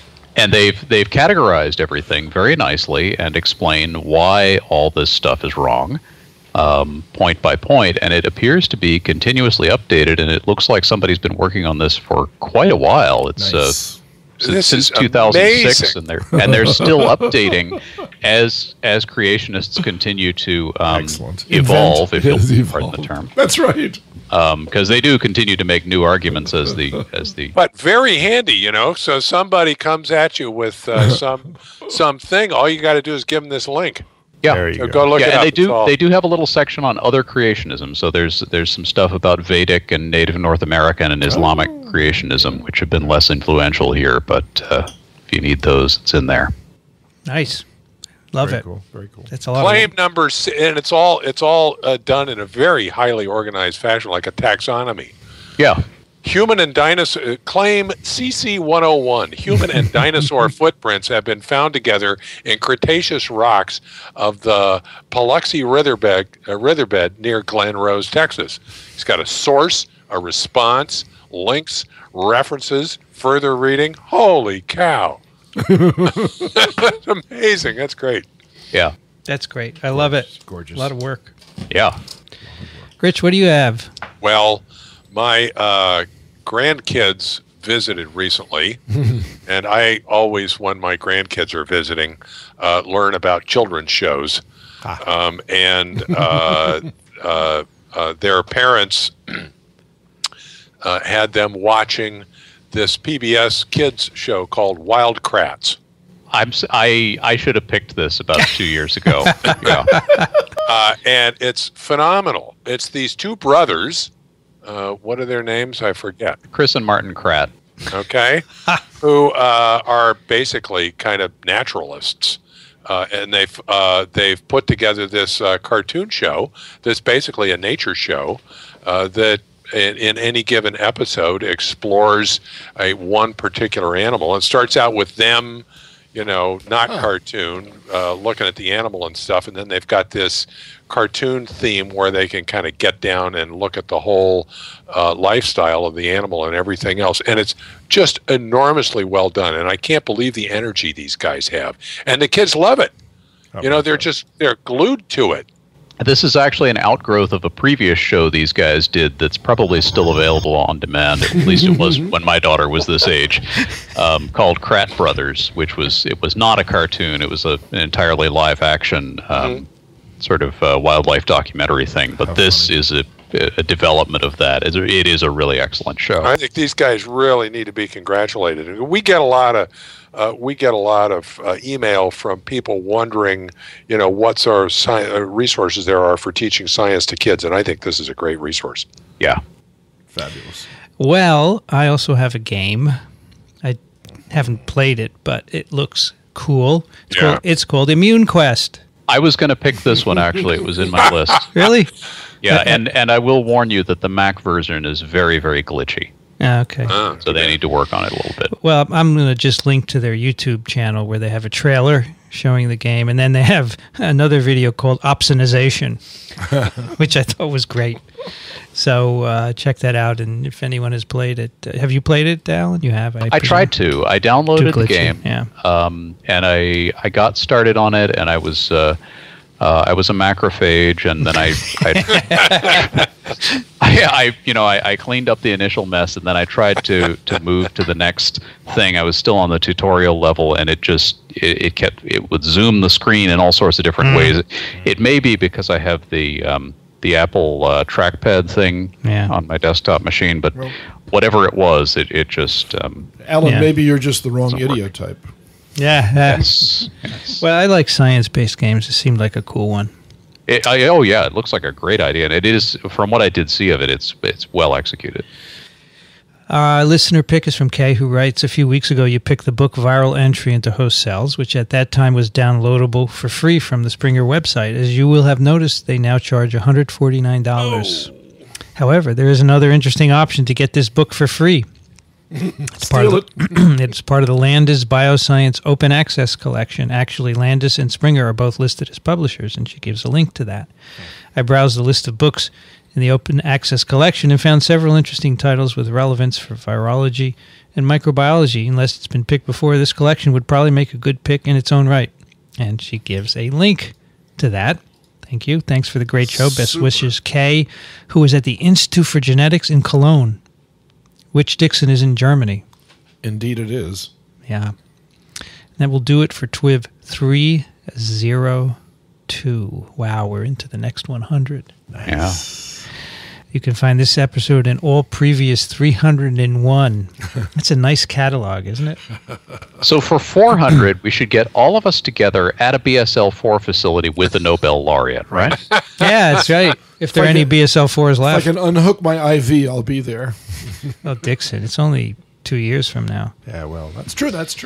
All these episodes are for free at TWiV.tv, also on iTunes, and we do like getting your questions and comments. We are quite far behind, but we'll get to them at some point, maybe by episode 400. We should do an all-email show sometime. We should. Bingo. Send them to TWiV at TWiV.tv. Kathy Spindler has left us, but she's at the University of Michigan in Ann Arbor. Bye, everybody. This was fun. Rich Condit's Kathy. Rich Condit's at the University of Florida in Gainesville. Thank you, Rich. Sure thing. It's a great fun. This is great fun. And we will miss you for the next 6 weeks or so. Yes. You will, and I will miss you. I'm sorry. Maybe I can find a way to drop in, but really, I'm going to be out of action. I'll try and see if I can make it. Out of action. Maybe I can get down to Baltimore for the day. That'd be good. I'll follow up on that. Alan Dove is at turbidplaque.com. You can also find him on Twitter. Thank you, Alan. Always a pleasure. Dickson Despommier is at verticalfarm.com. Yep.